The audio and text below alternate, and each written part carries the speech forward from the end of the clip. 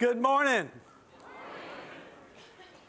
Well, as we start the new year, it's real exciting to have a beautiful day like we have today, to come to worship God and be with one another.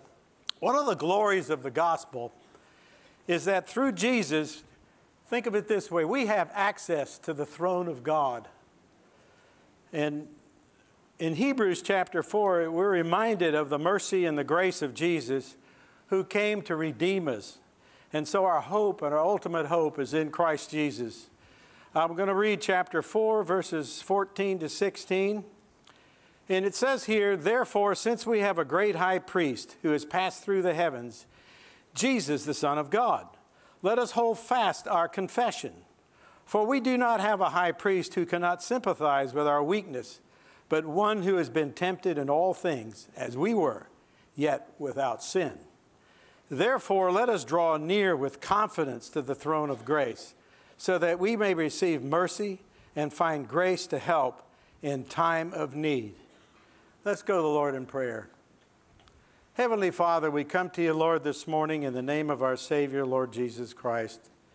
We're opening our hearts to worship you with thanksgiving for giving us access to your Son, to the throne of God itself.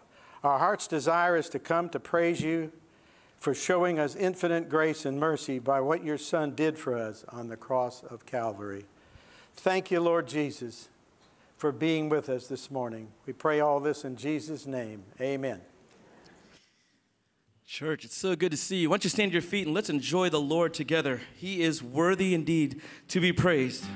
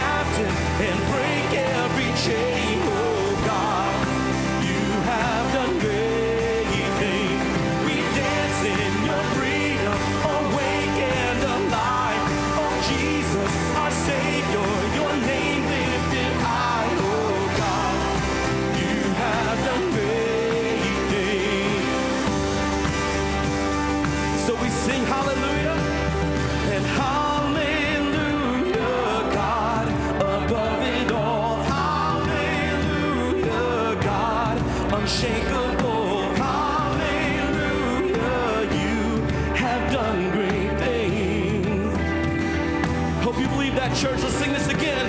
And hallelujah, God, above it all. Hallelujah, God, unshakable. Hallelujah, you have done great.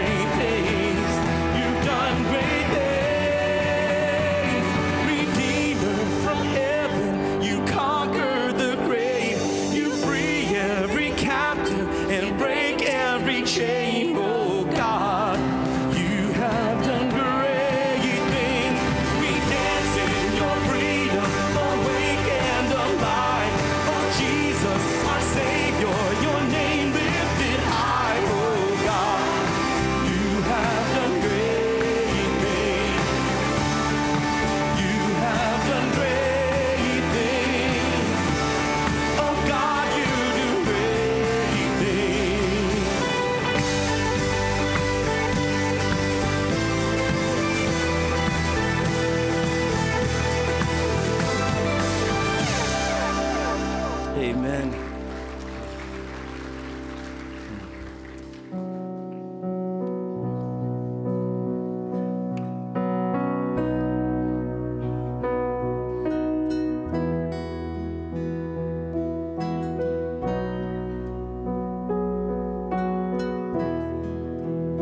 And how great the chasm that lay between us, how high the mountains I could not climb. In desperation, I turned to heaven and spoke your name into the night. And through the darkness, your loving kindness tore through the shadows of my soul. The work is finished, the end is written. Jesus Christ, my living hope.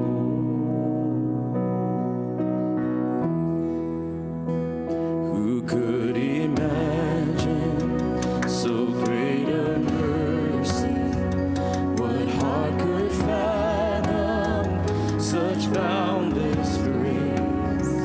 The God of ages stepped down from glory to wear my sin and bear my shame.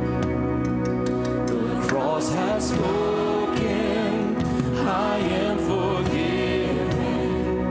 The King of Kings calls me his own.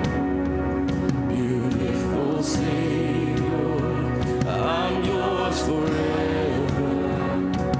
Jesus Christ, my living hope. Hallelujah, praise the one who set me free. Hallelujah, death has lost its grip on me. You have broken every chain.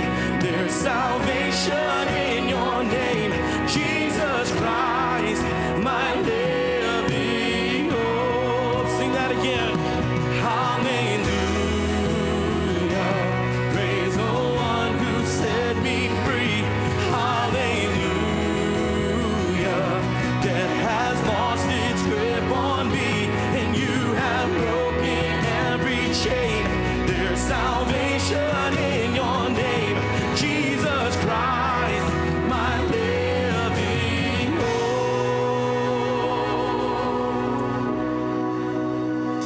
Then came the morning that sealed the promise. Your buried body began to breathe out of the silence. The roaring lion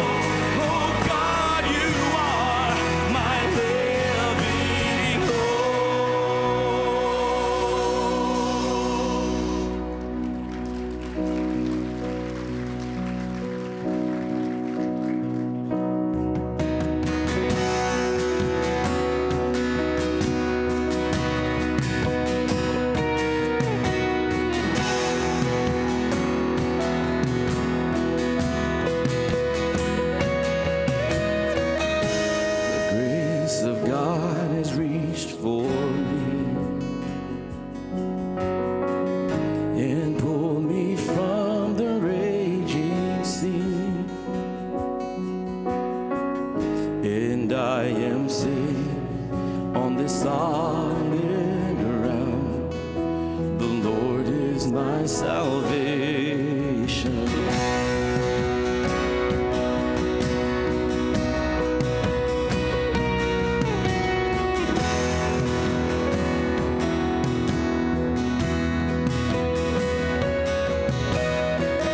I will not fear when darkness falls.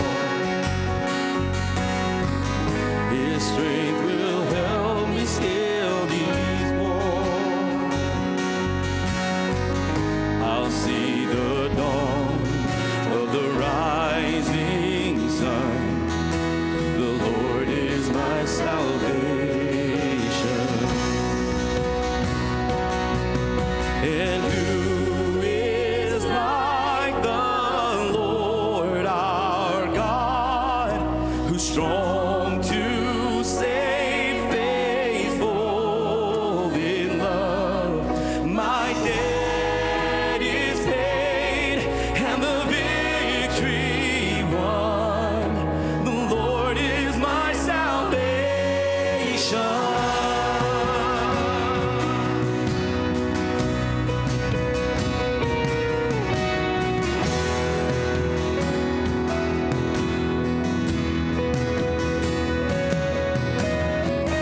My hope is hidden in the Lord. He flowers each promise of His word. When winter fades, I know spring will come. Oh, the Lord is my salvation. Who is like the Lord? Who is like the Lord our God? Strong to save, faithful in love. My debt is paid and the victory won. The Lord is my salvation.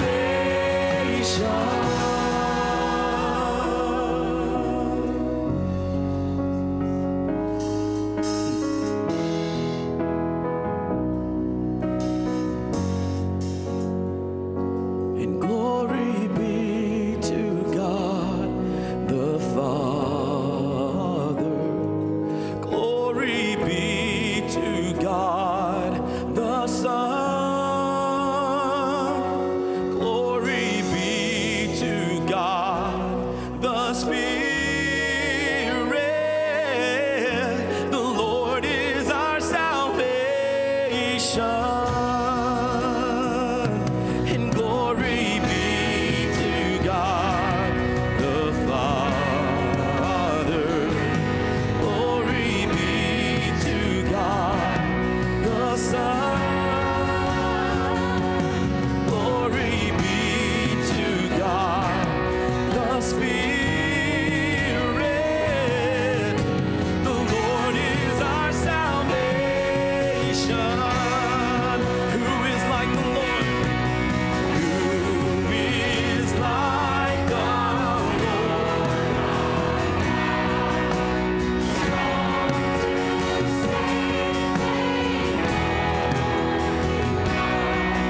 My debt is paid and the victory won. The Lord is my salvation. Oh, the Lord is my salvation.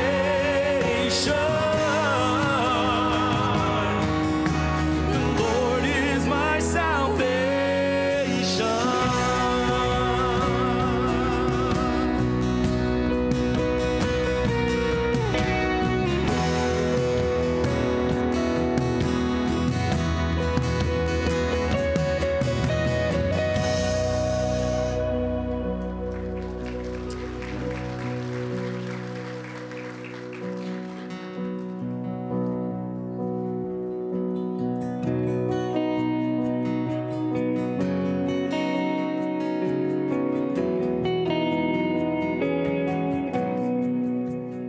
Come thou fount of every blessing, to my heart to sing thy grace.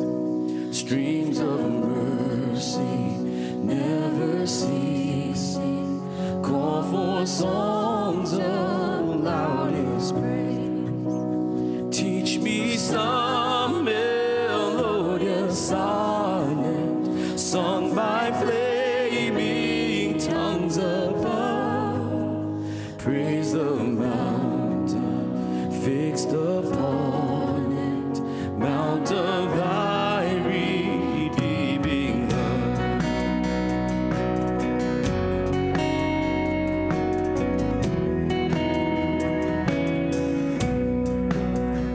Here I raise my Ebenezer, hither by thy help I'm come, and I hold by thy good pleasure safely to arrive at home. Jesus sought me when a stranger, wandering from the fold of God. He to rescue me from danger interposed his precious blood.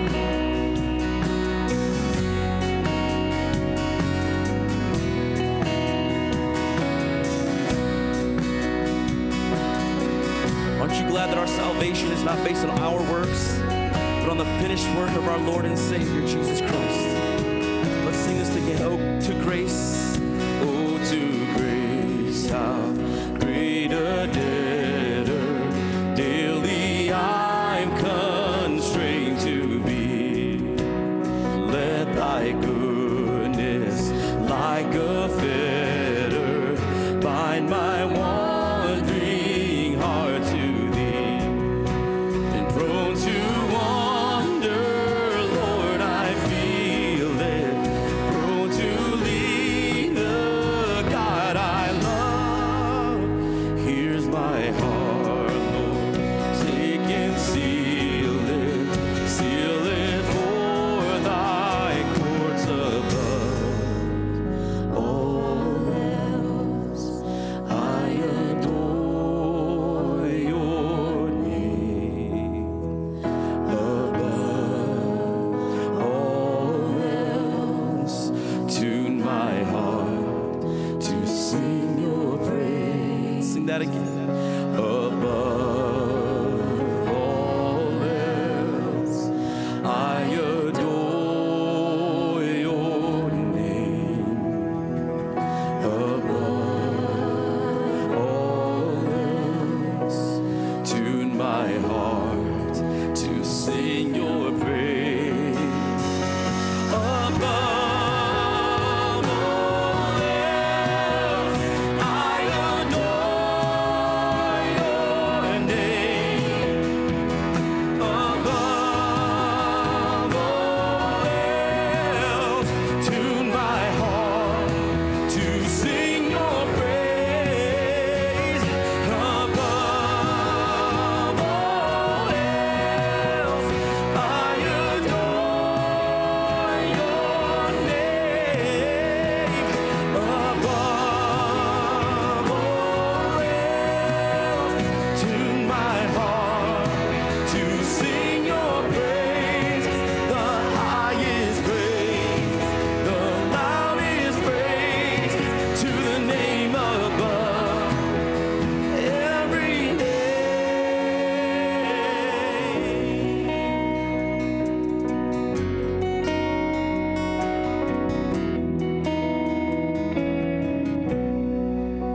And teach me some melodious sonnet sung by flaming tongues above. Praise the mountain fixed upon it, mount of thy redeeming love.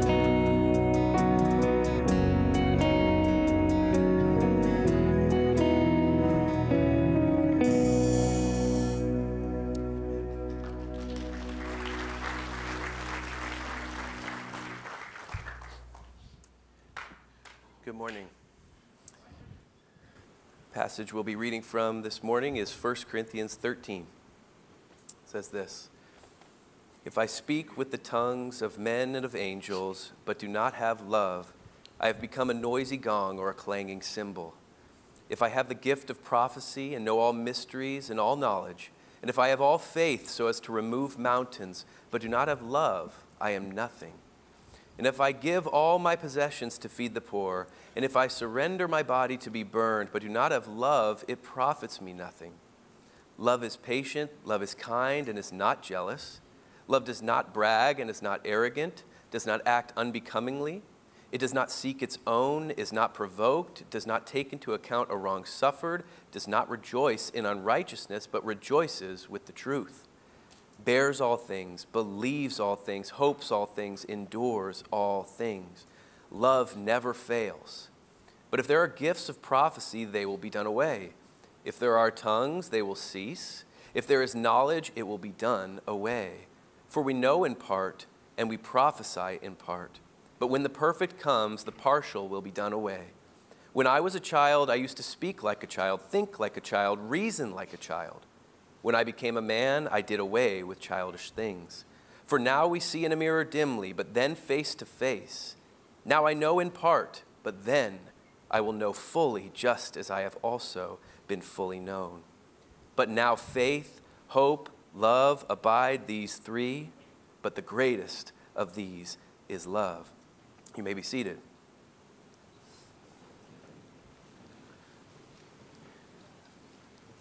We've come to the portion of the service where we worship the Lord through giving. And in this passage about love, I thought it's very fitting to just be reminded of this simple truth. We give because we love God. And we love God because he first loved us. Amen. So with that, let's pray. Dear Heavenly Father, thank you so much for loving us first, for choosing us when we did not deserve anything. We did not deserve your love and your kindness to us, but you have saved us. So help us to give with excitement. Help us to give because you gave us more than we could ever repay. Help us to give because we love you. Lord, we thank you for this morning. Thank you for this wonderful worship set that we've enjoyed, singing your praises. Lord, you are the fount of every blessing. Even the blessings that don't look like blessings on the surface. You've given that to us, and you have promised to keep us to the very end. So Lord, help us to enjoy the rest of the service. Bless Pastor Scott as he leads us this morning in the preaching of your word. We pray that you would remove distraction from our minds and help us to love you more each and every day. Help us to worship you this morning, we pray. Amen. Amen. During our time of offering, Anna's going to lead us in a new song. It's called All of Our Tomorrows, and the song is just speaking about the fact that the God who ordains all things has your tomorrow in mind, right? And there's nothing that happens outside of his will. He is great. He is good all the time. And this song is called All of Our Tomorrows. At the end of the service, we're going to sing it together corporately.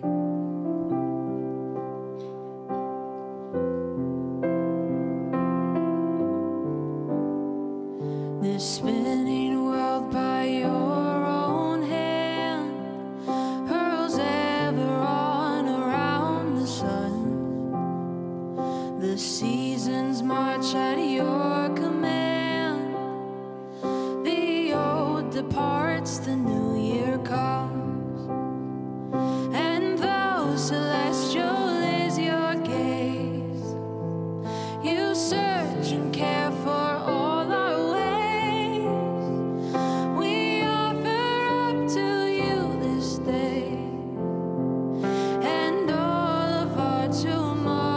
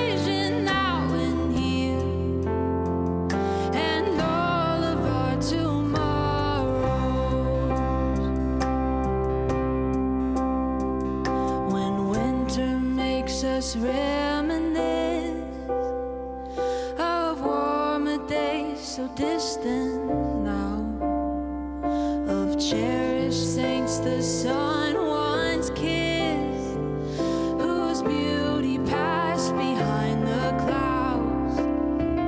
Let all our fond and longing tears remind us we are pilgrims here. We trust you, sovereign of our years, with all of our tomorrow.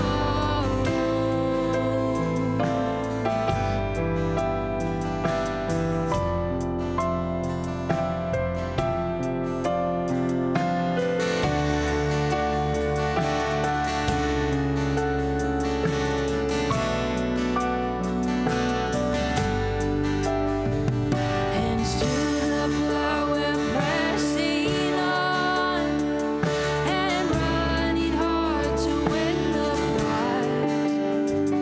Empowered by the love of God, with grace before and grace behind.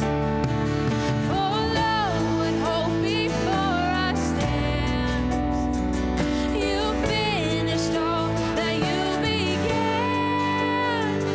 Eternal joy is in your hands, and all of our tomorrow.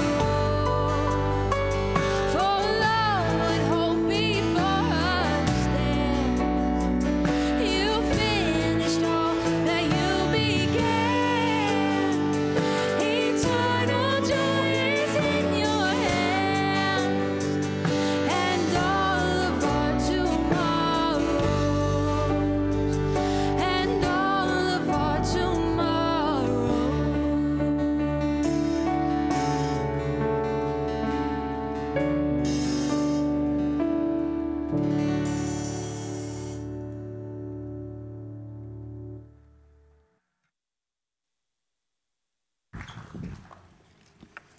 Thank you, worship team, for that beautiful reminder. It's good to see each and every one of you out this morning to come and worship and partake of the family of God and enjoy one another, enjoy each other in Christ. It is truly a blessing to stand here and see your faces and just thank the Lord. We've prayed for you all week, and here you are. And so that's a good thing. So good to have you. A couple announcements real quick. We have a membership class coming up on January 26th.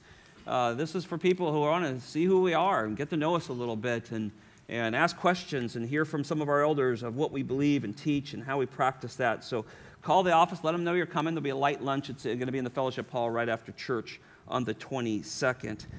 In February, we're starting life seminars. You see them in your bulletin. These are just something we do usually once a year. We kind of break away from our normal BFGs, our Bible fellowship groups, and we do some seminars and some things that we think are important to maybe put a little bit of attention on them. And they range from anything from marriage to finances to so forth, some of the social issues that are going on in our world, and how do Christians respond? How do we have a biblical worldview to those things? These are important classes, and so we invite you to grab a hold of those and join one of them. There are sign-ups in the Bible hall, the hall right behind here, and I think in the BFG, so make sure you let us know. Just one announcement that's not in the bulletin, and Gina and I have some family coming in. So next Sunday, Gina's Mom's Moments of Grace and my men's DTB class is going to be moved to the following Sunday. I apologize for those that might be difficult in scheduling, but we're trying to get a little bit of time with some family in town, and so I will be here next Sunday morning preaching, but in the Sunday evening we'll move those to the following one. So well, let's pray, and then we're going to look at 1 Corinthians chapter 13. Father, thank you for this time in your word, Lord. We thank you that we can open your word and find truth for life, truth to live this life, Lord, with all of its challenges, Lord, with all of its difficulties and all that we bring to it, our own sin, our own struggles, our own fleshly desires, Lord. And yet we can turn to your word to understand what is right and wrong, what is what you want, Lord. We need to learn to live your way, Lord. And so, Father, I pray this morning you would stimulate us. Father, we think of those who can't be with us today. It's so wonderful to see such a full building, so many faces and wonderful souls that are here gathered, but there are some that can't, Lord. Some have gone through surgeries, some have gone through procedures, some are just not strong enough to come. And so we think of them this morning, and we love them and miss them. And we know you have their care, Lord. You know their days. You have ordained all of them. You know every fiber, every cell. We pray that you would continue to care for them, and in your time, Lord, bring them into your presence.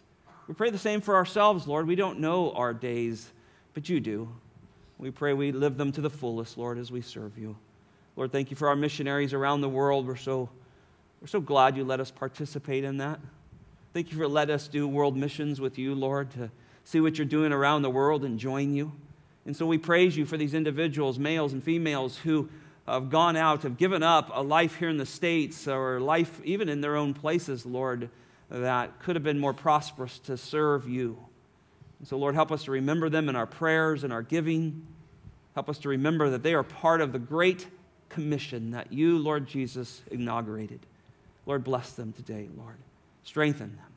Now, Lord, we pray, as Josh prayed, that you would give us ears to hear and we would listen well and the Word of God would penetrate our hearts and our souls, Lord, and we would be more like you, growing ever more, conforming ever more to the presence of the Lord Jesus Christ.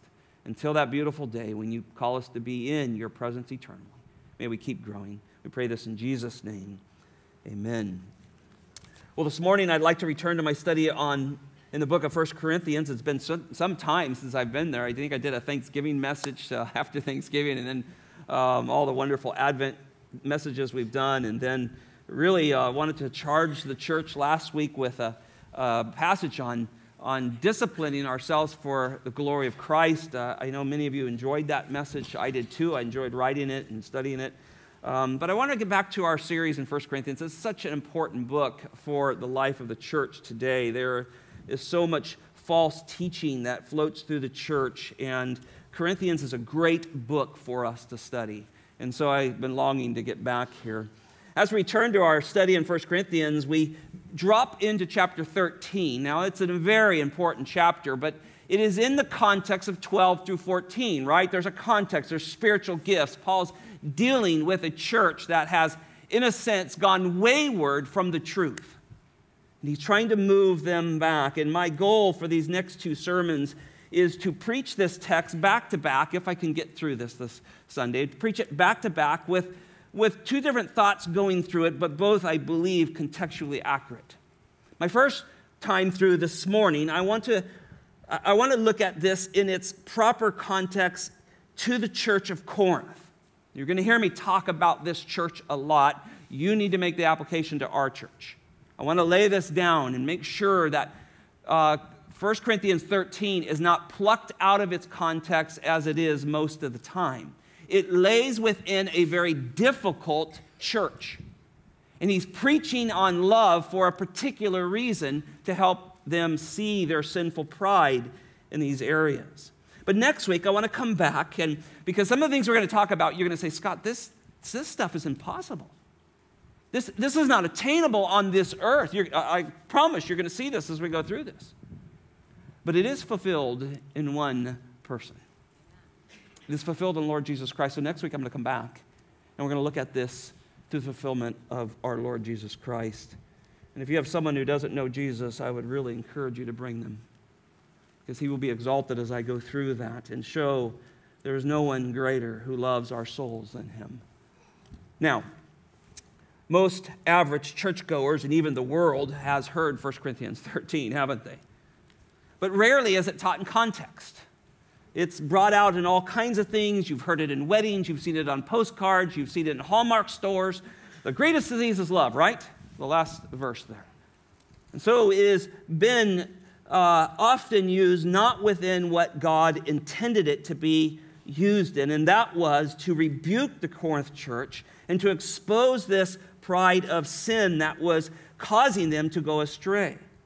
But with that said, there is a glorious application to this passage. And I know if you're a Christian in this room, as I go through this, you're going to make application. You're going to think about your marriage. You're going to think about family. You're going to think about our church. You're going to think about all these things because it just flies in your face because we don't love this way naturally. And what we want to and we desire to. And so I pray you all make proper application as we go.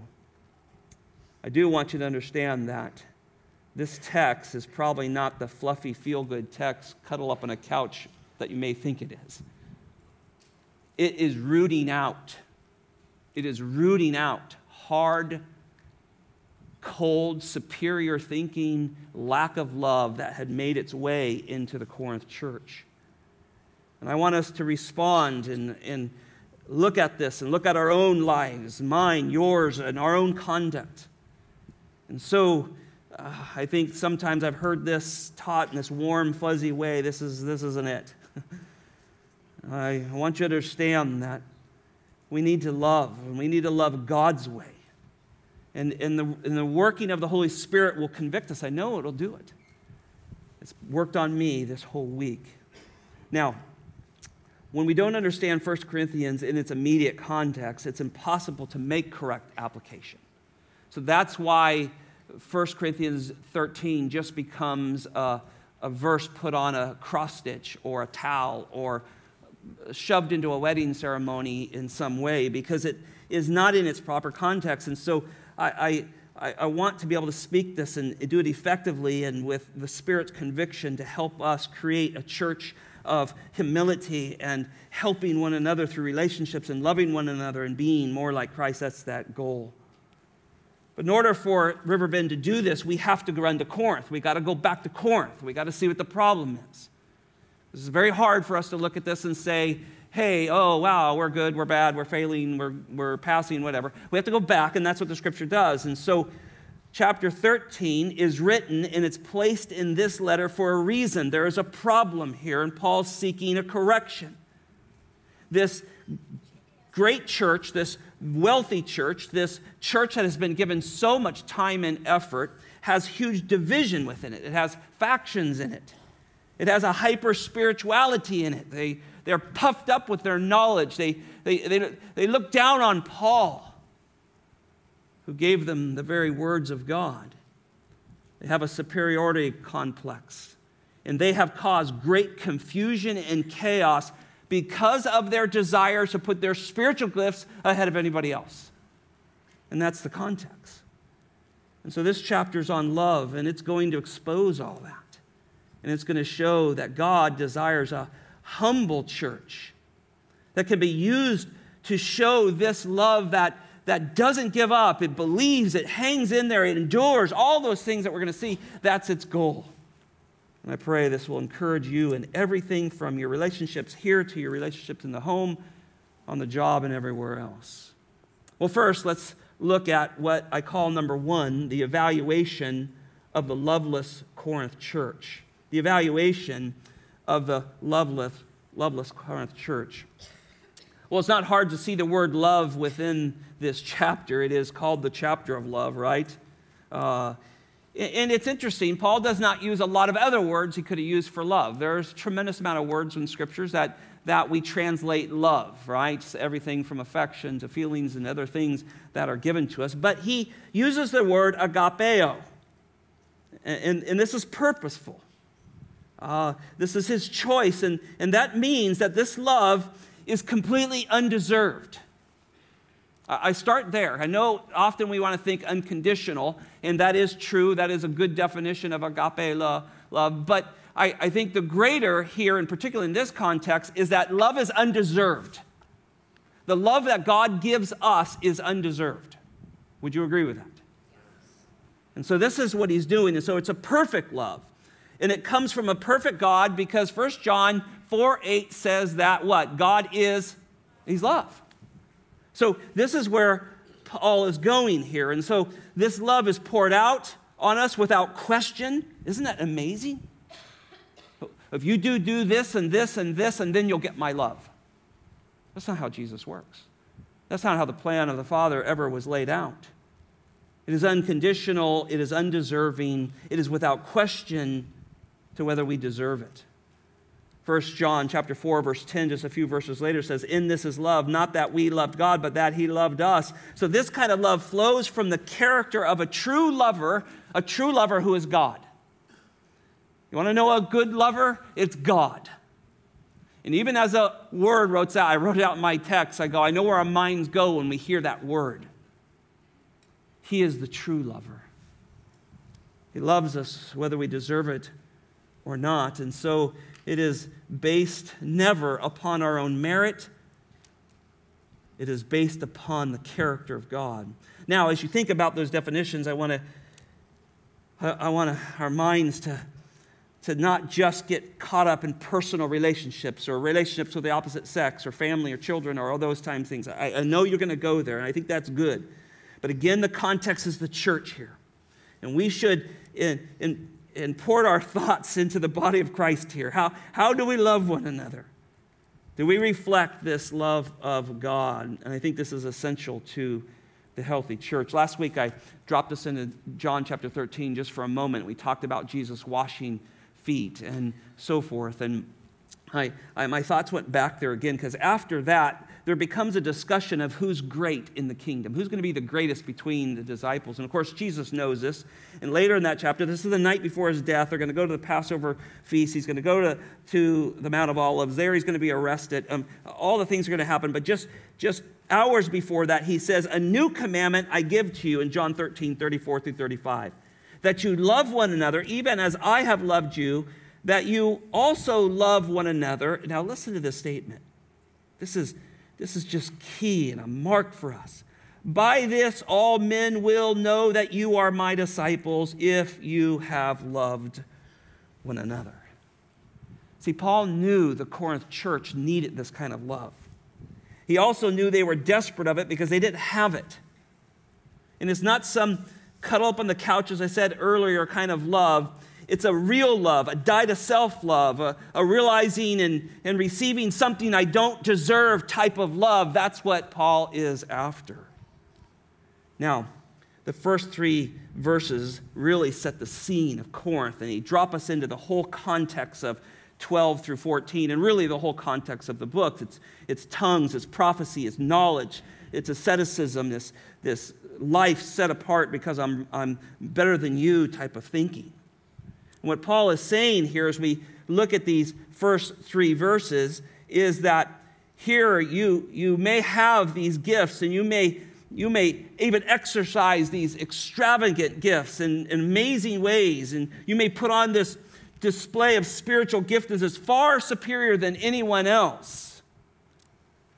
But it all fails if it doesn't glorify Christ because of lack of love. Look what the verses say. "If I speak with the tongues of men or of angels, but do not have love, I have become a noisy gong or a clanging cymbal. If I have the spirit of prophecy and know all mysteries and all knowledge, and if I have all faith so as to remove mountains, but do not have love, I am nothing. And if I give all my possessions to feed the poor, and if I surrender my body to be burned, but do not have love, it profits me nothing." Look, Paul doesn't care how gifted the Corinth elite are here. He doesn't care how they're using it, what they've done and what they've said, and how they've been recognized and so forth. He doesn't care how many people have been impressed. If it lacks love, the text says it's worthless. It's worthless. He says twice, "I am nothing." Notice how his kindness and how he relates to them by using himself. I'm nothing, and there's no profit in it. See, he's battling for superiority. Superiority is now what's coming home for this desire for superiority, spiritual superiority in this church is nothing. All the tongues and all the prophecy and all the things that were drawing attention to themselves, Paul is saying is nothing. Now, as you see that word tongues, again, it is glossa. It is not some ecstatic speech. It never has been. That has been just robbed of God's word, of what goes on in the many charismatic church. This is languages. And Paul, in effect, is saying, I don't care if you can speak every language known to man. Well, that'd be pretty impressive. I've met people that have spoken at least 7 languages that I've known, missionaries and different people around the world. I'm struggling with English. I think this is amazing. But Paul is saying, because we interpret this word tongues right, I don't care if you speak every language known to man. If it's not done in love, it's worthless. Such an important fact. It's an important truth. Notice he says prophecy. Prophecy is this understanding of future events for individuals, for the world, for the church, all these mysteries and knowledge and empowering faith. I don't care if you have all of that. It's nothing. He moves on to asceticism, this ascetic life that they who had been teaching on. If you remember all the way back to chapter 7, they were even encouraging divorce so that you could set yourself aside because you'll be more spiritual because you won't have any hindrances. That's how far their false teaching and their knowledge and their superiority had taken them. And Paul says, look, I don't care. I don't care if you sell everything. I don't care if you burn your body. If you don't have love, it profits nothing. See, it's worthless martyrdom if you don't martyred for Christ, right? There was a problem in the Reformers' days. There were some that were starting to seek that because the Reformers and some of those who legitimately died for the faith, it became glorified in some of the Christian communities. And so there was writings and there was sermons given not to pursue those things, but we should pursue life, which is try to stay alive for the sake of the gospel. But martyrdom could be worthless. And notice the result of all of this in verse 1. It's just a noisy gong, a clanging cymbal. Gina was Christmas shopping this year, and I was getting bored. And I went outside and was waiting for her to come out, and the Salvation Army person was there, and they're clanging that bell. It was giving me a headache. I thought, I think I'm just going to give him money and ask him if he'll quit. I was thinking about this text and thinking about this word clanging gong. I thought, well, what if I hired him and just had him there just ring that thing the whole time I'm preaching? I wonder if he'll get the message. This is what this is. I don't know about that bell, why they chose that thing. It's obnoxious. And they're trying to get money. That's what Paul's saying. All of this tongues and knowledge and mysteries and prophecy and setting yourself aside for God without love is just worthless. It profits nobody. It doesn't profit you. It doesn't profit God. It doesn't profit nobody.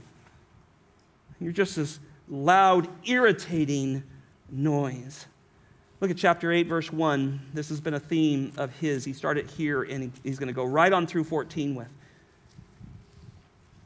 He says, now concerning sacrifices to idol, they had messed that up, right? They got involved with things they shouldn't have been hanging around. We know that we all have knowledge. This is the problem. Oh, yeah, look, I know the truth, so I can still go hang out with my relatives or in these pagan festivals and so forth. Then he says this, knowledge makes arrogant, but love edifies.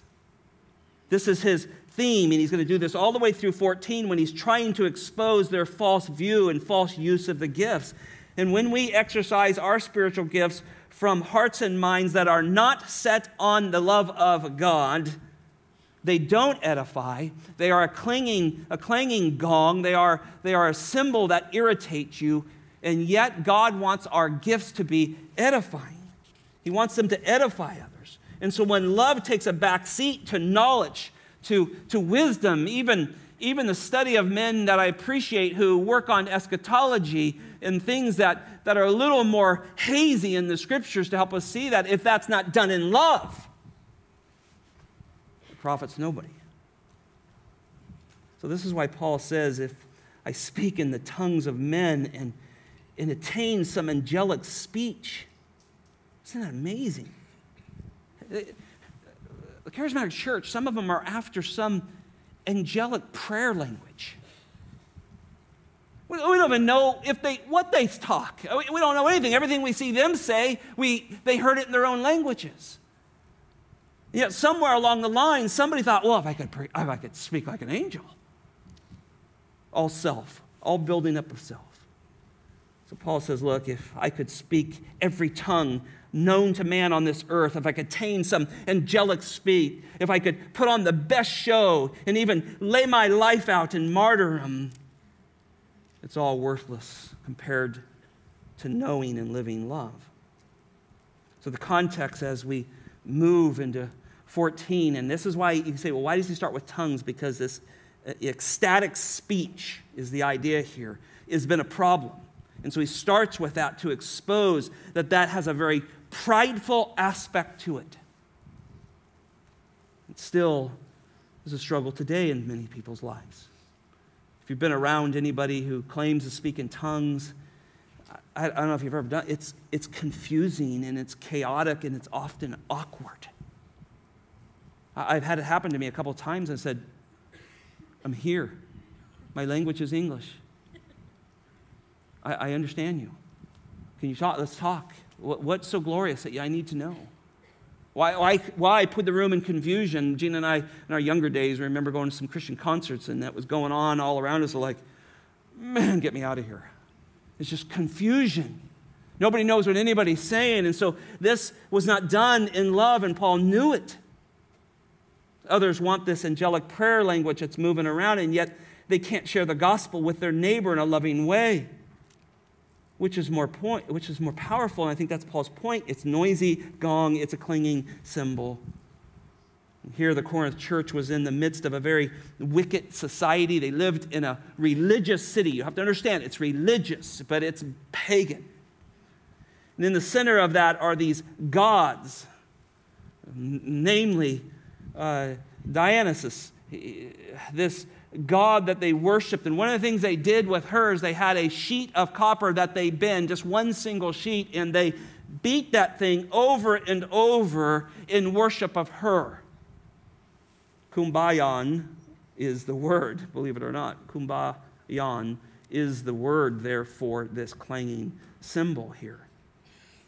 And when I read that, I began to understand he's speaking about this, and everyone that would have heard this would have understood, oh, Paul's talking about that pagan symbol that they keep beating. But he's connecting it to false worship. And so I think Paul's saying here, you sound like that one-note, irritating, pagan piece of copper because you practice your gifts without love. It's quite a statement, isn't it? This is serious. And Paul is love. He's injected himself in there. You see his personal pronouns. All of these things are in there, but yet he is serious because it's robbing people from the gospel. Verse 2 doesn't let up. Here he highlights prophecies, mysteries, and knowledge, human faith that could remove mountains. Well, that's impossible. That's only God can do those things, right? And so in these prophecies and these mysteries and knowledge, remember, they were all about knowledge. And Paul just says, all I know is Jesus Christ and Him crucified. That's all I got. I love that verse. If you've been in my office, it's on my wall. You've seen it. I absolutely love that verse. Because when it comes down to fighting for the faith, standing for truth, that's all I know is Jesus died for my sins and He rescues sinners. That's what He does. And so I love to stand on that. Everything else amounts to zeros, amounts to nothing. And I think everything else is offensive to God if it's not done in love. It's offensive to man at times. And it certainly is to God. Look at chapter 3, verse 11 through 15. I did a cursory read through the chapter several times this week to get my mind back around what's going on here. Paul here says, For no man can lay a foundation, 3:11 I'm in, other than that which is laid, which is in Christ Jesus. Now if any man builds on a foundation with gold and silver and precious stones, wood, hay, and straw, and their great gifts that they have. That's my thought there. Each man's work will become evident, for the day will show it, because it is to be revealed with fire, and fire itself will test the quality of each man's work. And if that man's work which has been built on it remains, he will receive a reward. But if that man's work is burned up, he will suffer loss. See, Paul has been on this. He's been talking about this all the way through. So someone may say, look at these people who have such great gifts. We're so human, aren't we? We look around and we see somebody with a great voice or ability to play things or speak or work with children in an amazing way or whatever it is, and we begin to envy those things. And yet God says even those who have the most talent, the most natural gifting you could ever see, if left to themselves, with not done in love, not done for the sake of the gospel, for the glory of Christ, they cling to me. You watch some of these preachers, which I don't, but every once in a while I see a clip. Some of those are so gifted people. Oratorically, they are amazingly gifted people. And yet, they talk about love and your best life now and all that love stuff. They're not talking about this love. They're talking about human love. They're talking about a fallen love. And they're a clanging gong to God. But what if you're really good at prophecy? And you have worked hard and you're unveiling all the mysteries of eschatology, and you have deep insight and knowledge into God's word, and you have an incredible measure of faith that God has granted you to do things for his glory. But all this is done without love. It's just strike the cymbal again. I heard a preacher one time say, if I offered you $1 million, but I'm going to take away one digit, what would you have? And the one digit is the 1. You have 7 zeros. Some of us may think we're gifted in something. Take away truth, take away the love of God, it's nothing. It's nothing. And it's a good reminder. And you may contain all the spiritual gifts this Bible speaks about. You may have even incredible natural gifting, but without love, they are nothing. Look at verse 3 with me. If I give all my possessions to feed the poor, that sounds good. And if I surrender my body to be burned, oh, lay it all down. Look at him. But do not have love, it profits me nothing. If I choose this ascetic life, if I give away everything I have, if I even have my body burned to martyrdom, without love, there's nothing. See, the context in chapter 12 was, remember, they thought they were superior. So, yes, I'm the mouth, you're the foot, you're nothing. And so Paul goes really hard, right? The foot can't say this and the eye can't say this. And he works all through that because there are superiority within there. And it's all done because of a lack of love. And so I think this is Paul's evaluation of the Corinth church. How are we doing? Second thought, the characteristics of love that were missing in the Corinth church. I think here we see Paul magnifying love as the greatest importance in these next few verses. And as we've seen just in the first 3 here, without it, all the greatest gifts, the most powerful tools for the gospel, and without a care for one another, they come to zero. But certainly this would provoke the question is, what is love, right? That's what would come next, and Paul anticipates that by the leading of the Spirit. Well, what is love and what does it look like? And so here the Spirit of God leads Paul to tell this loveless church what is indispensable. And now he gives them a list pointing to the perfection of love. Now, I don't think this is an exhaustive description of love. I think it's a pretty good one, but it's what the church in Corinth needed, and it's what we need. Now, I want to move through these quickly, and I'm going to come back and hit them in higher levels through Christ next week. But first of all, verse 4, look at it. It says, love is patient, love is kind, love is not jealous, love does not brag, love is not arrogant. Love is patient, the Bible says. This word speaks of one who suffers long. I found one good translation of it that I really liked. The author said this: it is used of one who receives an unfairly costly injury but did not seek revenge. Whew.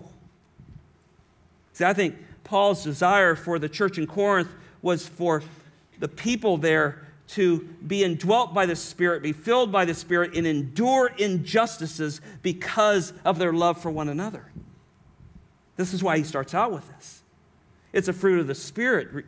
And many people believe love is the dominating fruit of the Spirit, and everything flows from that, and I tend to agree with that. Love, peace, patience, kindness, goodness, right? And so here there's this costliness when we suffer, when you and I suffer unjustly, will we still love? Paul loves these terms. He uses this term patient. He talks about them all the time throughout Scriptures. 1 Thessalonians 5:14, we urge you, brethren, now listen to this, admonish the unruly, that means the undisciplined, the disorderly. Encourage the faint-hearted, that's the despondent, the discouraged. Help the weak, that's the sick. It's everything from sick to unimpressive, those who are not very impressive people. And then he says this, be patient with everyone. That's what the Bible teaches. 1 Peter chapter 2, verse 19 through 21, I've lived in these verses in my own ministry through the years, trying to find favor with the Lord and ask Him to help me through difficult times. He says this, for this finds favor if for the sake of conscience towards God, a person bears up under sorrow when suffering unjustly. For what credit is there if, when you sin, you are harshly treated, you endure it with patience? But if, remember, we love those conjunctions. When you do what is right and suffer for it patiently and endure it, this finds favor with God.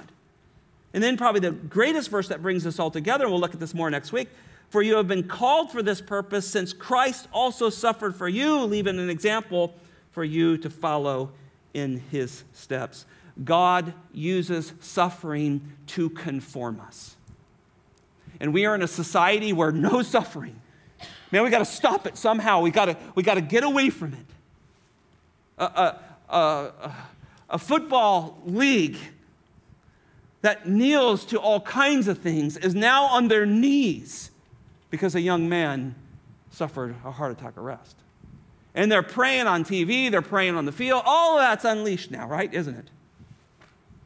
Before, when a man would not kneel to something else, he was persecuted for those things. Where will you suffer for? Where will you stand for Christ? Where will you kneel for Christ? Where will you patiently take what God has allowed in your life so that He'll conform you into the image of the Lord Jesus Christ? Press on, brothers and sisters. There is a great reward. The Bible says love is kind. Nextly, I need to move through these. This word speaks of putting oneself at a, listen to this, at a ready aid of others no matter what the cost. The word conveys the idea of a mixture of usefulness, and listen to this, and availability. I'm useful and I'm available. I'm giving myself to you. Corinth lacked this love. They were unuseful and they were unavailable to each other because they were so high on their own stuff. Oh, you don't speak in tongues? Sorry. Get behind me. We'll see this. In 1 Corinthians, he has to teach them to get in line because they're so involved in themselves. See, this is one willing to count the cost, to be available, to aid others. That's what kindness is. And this desire for superiority just robbed them of the kindness of love. But love that remains useful and available is a lasting love, brothers and sisters. It outweighs the hard heart, right? It softens our heart when we say, God, I'm going to stay in this. It's a tool God uses to bring reconciliation. It's the second, third, fourth, fifth mile that you go. Even with your enemies.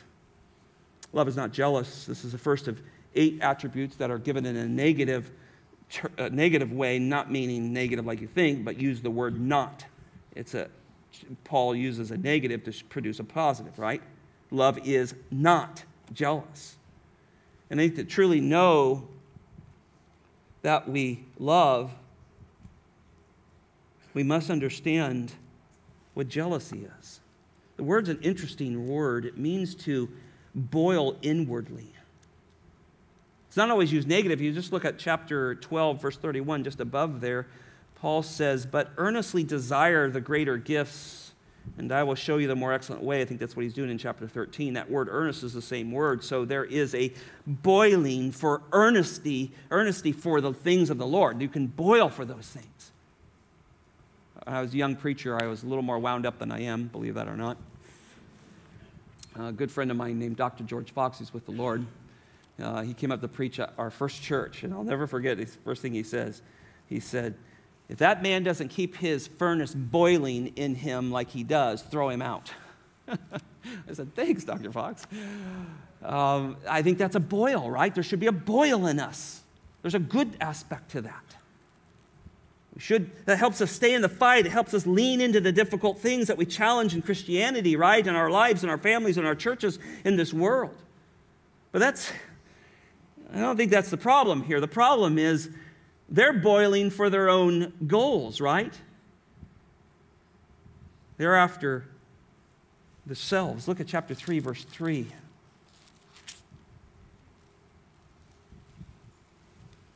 He says, you are still fleshly. Well, why are they still fleshly? And he gives a reason. Because there is jealousy and strife among you.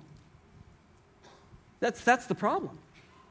See, they're not boiling for the things of the Lord. They're boiling for their own truth. And so I think only a Christian can find freedom from the negative, sinful results of jealousy and become the one whom God's love causes them to be zealous and to really, truly, unconditionally love one another.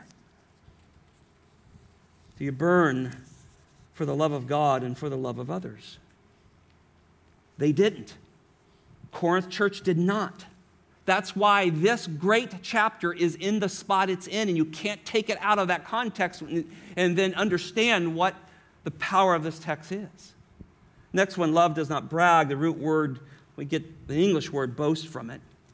It has the idea of parading oneself in front of others. I thought, wow, that's Corinth. That's exactly what he has been describing through the first 12 chapters. Corinth was parading its individual gifts in front of each other, provoking jealousies, bringing on division and factions, and exalting self-righteousness. And that's why this chapter has to be written. And instead of showing off the glories of Christ and how he had rescued them, they're showing off themselves.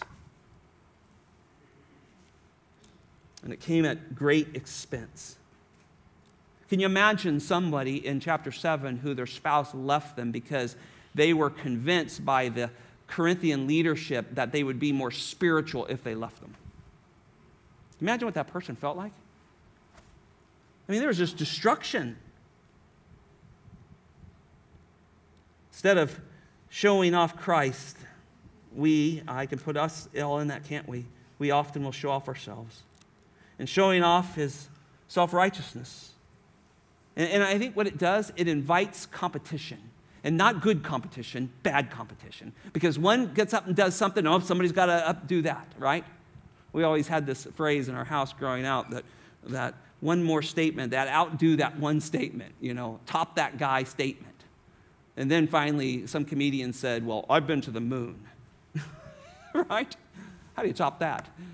Well, I've done this and I've done that. And that's what they were doing. I think this tops all statements. I desire to have the love of God for each and every one of you. Love is not arrogant is the next phrase there, notice. This word denotes the idea of being overinflated. It's an interesting word. It has a sophisticated knowledge. It's often used of an inward arrogance. That means it's hidden on the outside. You don't see that arrogance and that puffed up knowledge on the outside. It's on the inside and it makes its way out. Look at chapter 4, verse 18. He's warned them of this. Now, some of you have become arrogant. He just says it straight out. Chapter 5, verse 2, you have become arrogant. You got an incredibly wicked, immoral situation in your midst, and you're not mourning over it because of your arrogance. Chapter 5. See, this is a result of a church that won't submit itself to the Holy Spirit. Verse 5, back in chapter 13, love does not act unbecomingly. It does not seek its own. Love is not provoked. Love does not take into account a wrong suffered. Love does not act unbecomingly. It denotes the idea of disgraceful or dishonorable. It actually leans towards indecent behavior. The church of Corinth was rude. Let me put it that way. They were rude. They were rude to one another. They were rude to Paul. They were rude to the gospel. They're rude to God. The root word gives the idea of unformed. And so when I saw that, I thought, instead of forming who they are around the gospel in Jesus Christ, they remain unformed in their own personalities and spiritualities and all the things that they're pursuing. May God form us around His Son and His Word. That's where we have to be formed. And that takes a lot. It's difficult, right? Love does not seek its own.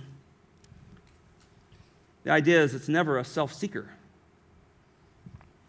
This instruction is closely linked to what Paul's teaching on the goals of edification that he taught on in chapter 10, on Christian liberties. The true love sought to edify and build up versus tear down and draw away and stand on your freedoms and your liberties and don't care about people. Look at chapter 10, verse 33, how he sums up really using his own example as one who doesn't seek his own. Verse 33, just as I also please all men in all things, not seeking my own profit, but the profit of many, so that they may be saved. There's a greater goal, isn't there? I think we can easily, and thank God that people are not saved because what we do or don't do. That is God who does that. But Paul saw it from a human standpoint of view. He says, look, I don't want to be a self-seeker because I want you to get saved. I want people to come to Christ. I think that's a great motivation, isn't it? Corinth did not know how to use love in their freedoms. And they hurt a lot of people. Love and selfishness are never friends, brothers and sisters. Love does not provoke. It literally has the idea of we get the idea of something sharp from it. The Corinth church was edgy. They were provoking, prodding. They were irritating one another. They even got to the point where they would sue one another. Can you imagine that? They would not go to the church to solve their issues. They'd run to the world. There's an embitterment that was plaguing the church of Corinth. Paul might have struggled with some of these things. Acts chapter 15, 39, he says, and there occurred, Luke writing about Paul, occurred a sharp disagreement. That's our same word. Sharp disagreement that they separated from one another, and Barnabas took Mark with him, and they sailed away to Cyprus. I think Paul understood that there's times where flesh gets involved in things. But we've got to repent of those, turn back from them, because provoking comes from a love of self, not an agape love. Love does not take into account a wrong suffered. This literally carries the idea of not holding the offender accountable for evil or injury that one has suffered because of them. I want to read that again. It has the idea of not holding the offender accountable for evil or injury one has suffered because of them. Boy, does that go against every thought of our being, isn't it? That person did that. Where's the justice in this? Tell that to Jesus on his way to the cross. See, we're taught to live like Jesus, and if we're going to do that, we're going to suffer injustice. And that means that we can't keep a record of those things. And so this kind of love closes the book on the accounting record that has happened to us. I'm not going to pen more in the ledger of my hurt feelings. I'm going to forgive. And doubtlessly, Paul must have seen the Corinth church keep such records, and he feared that they would take vengeance on each other. This kind of love does not exist with God. He took our sins away. He canceled out our debt. And he expects us to live in such a way. Verse 6 says this, love does not rejoice in unrighteousness, but rejoices with the truth. And righteousness can never be a part of the foundation of a true biblical church. I want you to know that. And unrighteousness will never be a product of true joy for Christ's church. I think Corinth was pretty joyless. And yet it seems to be the case there. They engaged in pagan festivals. They had no problem going there and offending their weaker brother or sister, and so they engaged in unrighteousness. And look, the world loves unrighteousness. The last verse of Romans 1, and we all know Romans 1, the greater part of that passage, boy, the first half is beautiful and you can't miss that, but the greater part of that passage is depravity, isn't it? And the final verse says this, verse 32, and although they know the ordinances of God, but those who practice such thing are worthy of death. They know the ordinance of God. They know that the wages of sin is death. Look what they do. They not only do the same, but they also heartily approve of those who practice them. Joy and unrighteousness and truth will never go together. Love always finds joy and righteousness. This is the key here. Paul's trying to expose you're trying to find joy, and yet your church is engaged in unrighteousness. You've attacked the sanctity of marriage that God had put down. You've abused the gifts that I've given you. You've ran to the world for knowledge and mysteries and all of those things.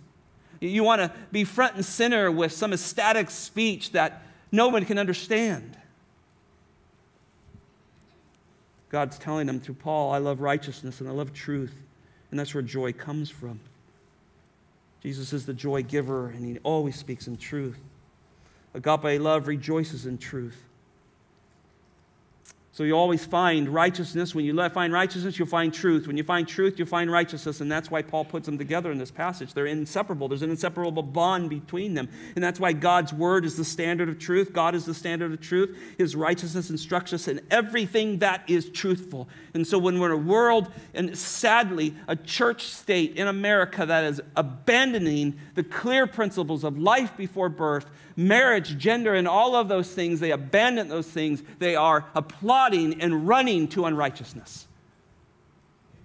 And brothers and sisters, we got to have to lean into this, because they're not going to put up with us. But I want you to remember this verse. The Bible teaches us over and over that the love of God does not rejoice in unrighteousness. It rejoices in truth.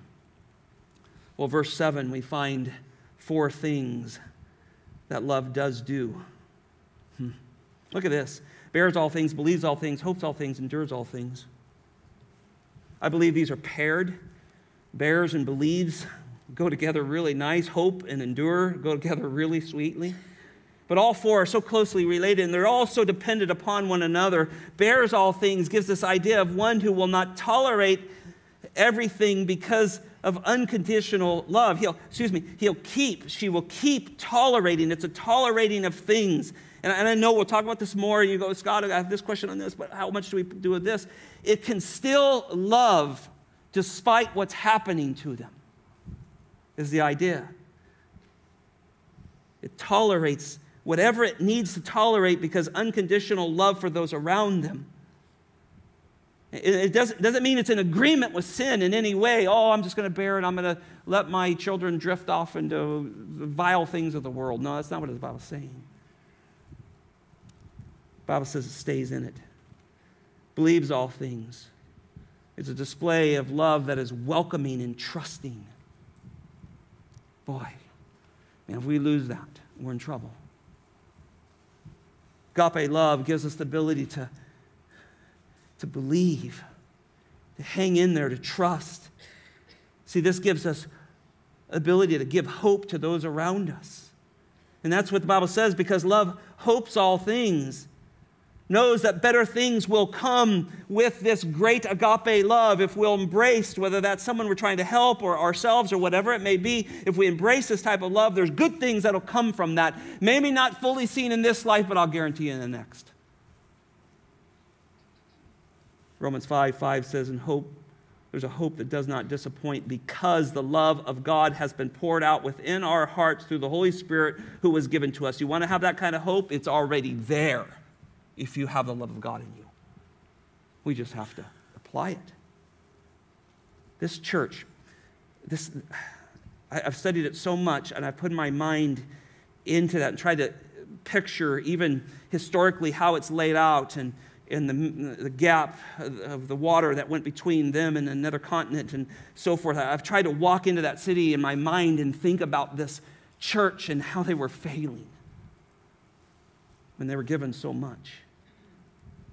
When we have this hope that's poured out in love, it causes us to endure all things.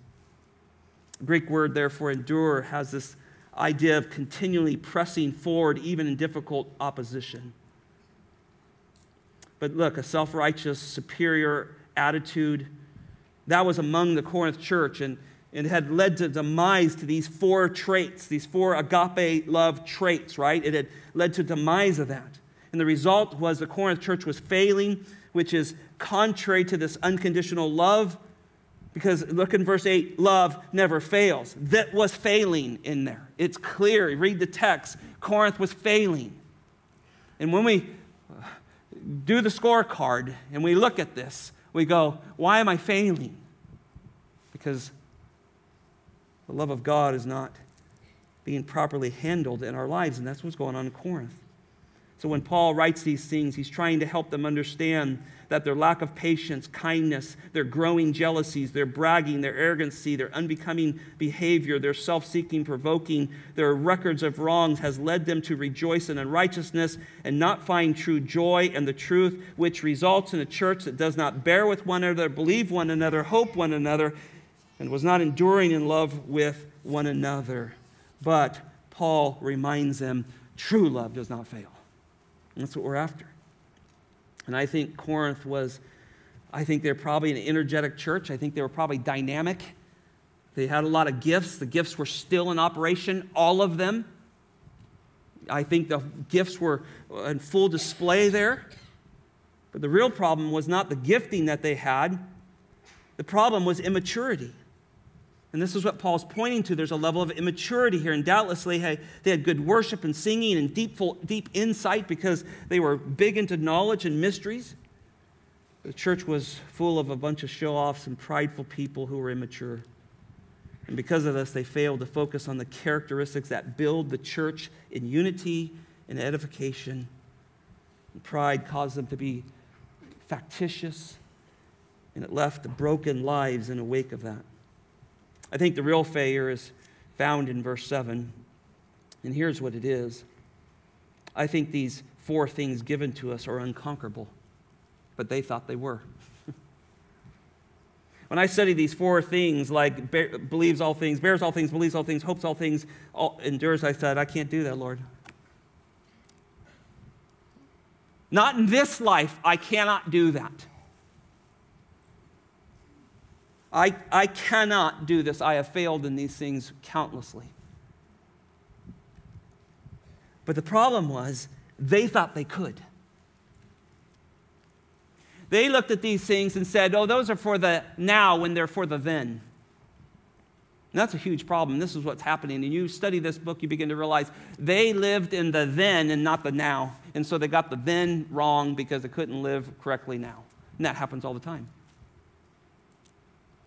And so these things are an eternal pursuit. When I looked at this verse 7, this bearing and believing and hoping and enduring, I said, Lord, this is an eternal pursuit that I'm never going to get to this on this earth. But someday when the perfect comes, we'll see that probably next week. When we see that, that's where I'm going to arrive. But the problem with this church is they were trying to have things that they could not have, and they were trying to get them on their own, not through the strength of the Spirit. And they failed miserably. You say, well, Scott, aren't we supposed to be transformed into the image of Christ? Absolutely. But it's a lifetime pursuit, isn't it? Have you accomplished that yet? Anybody want to come up here and take over and say, hey, I'm fully conformed to the image of Christ? That's why doing this is such a hard task. Because your pastor is not that person. I'm not there yet. But I realize that. And so when we pursue agape love as a church, or Corinth was supposed to be them, we never fully reach it in this life. But nevertheless, this is our goal. This is our target. We're encouraged through the Scriptures. We're rebuked in the Scriptures to go this direction. And when we pursue these things, there are fruit in our life and there's fruit in others, and we strive for these things. And so we don't give up. We keep striving to bear with all things. We keep striving to believe all things. We keep striving to put our hope in all things. We keep striving to endure in all things. Otherwise, sin wins and division happens. This is the great difference in the churches that house the glory of God and those who house the glory of men. That's the difference.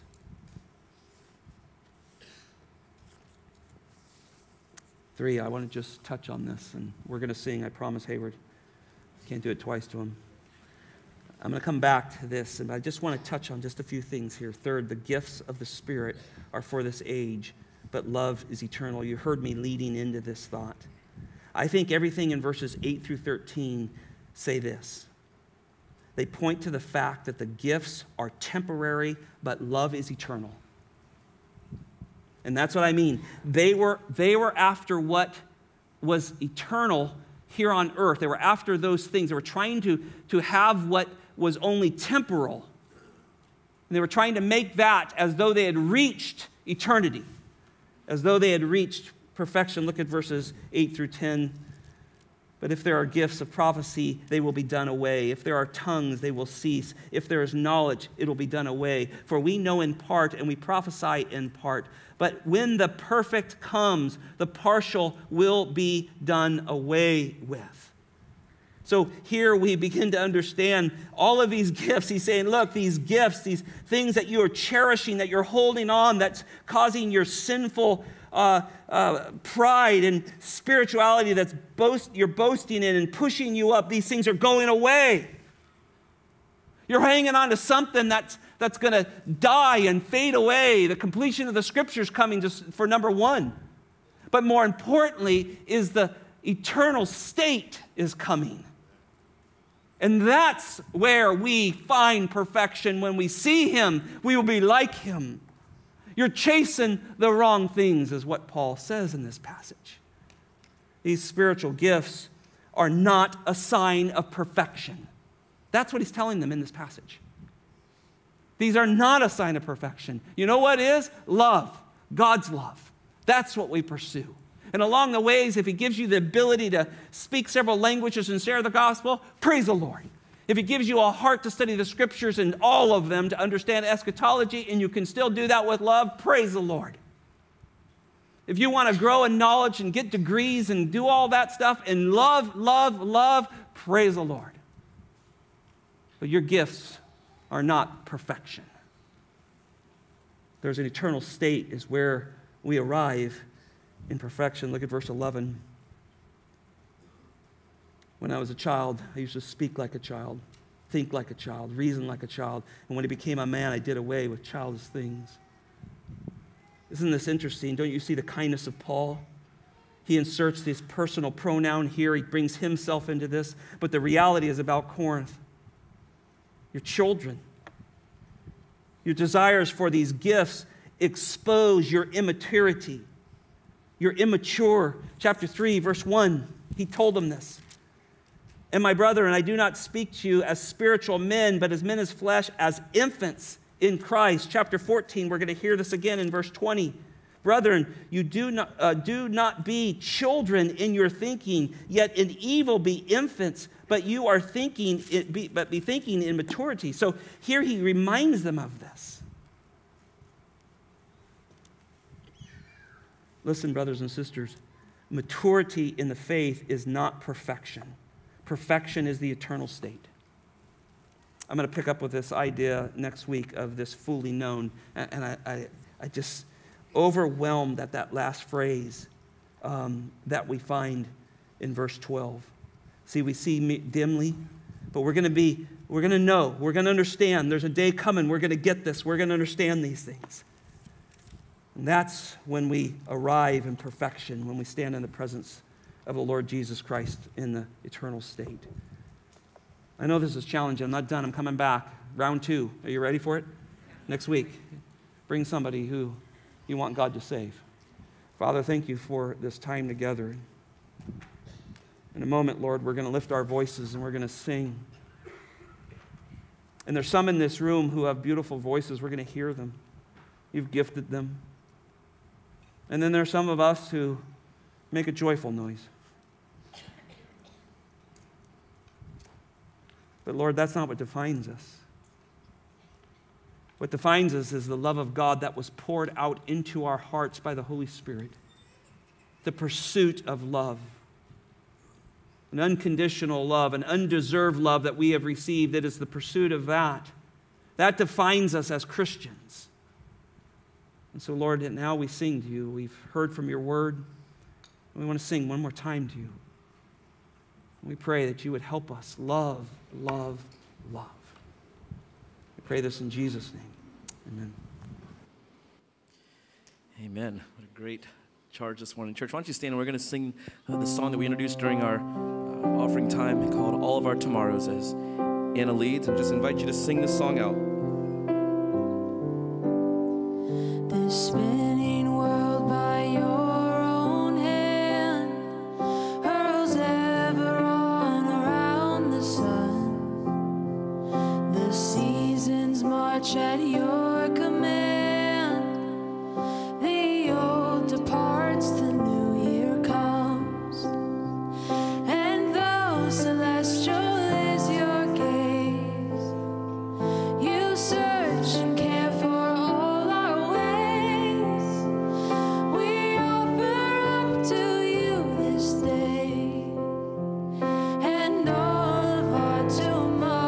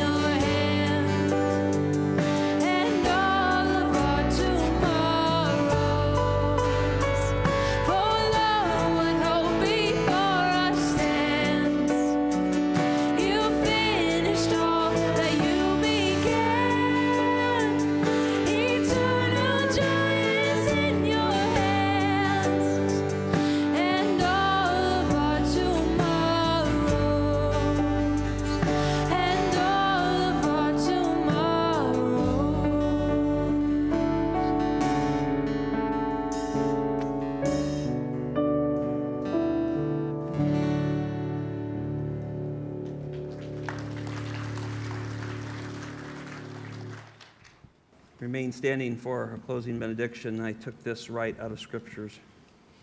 Our gracious God and Savior, may you direct our hearts into the love of God and into the steadfastness of Christ. May our faith and hope be in the one who is able to keep us from stumbling and make us stand in the presence of his glory blameless with great joy. We praise the only God and our Savior through Jesus Christ our Lord, to be glory and majesty and dominion and authority before all time and now and forevermore. Amen.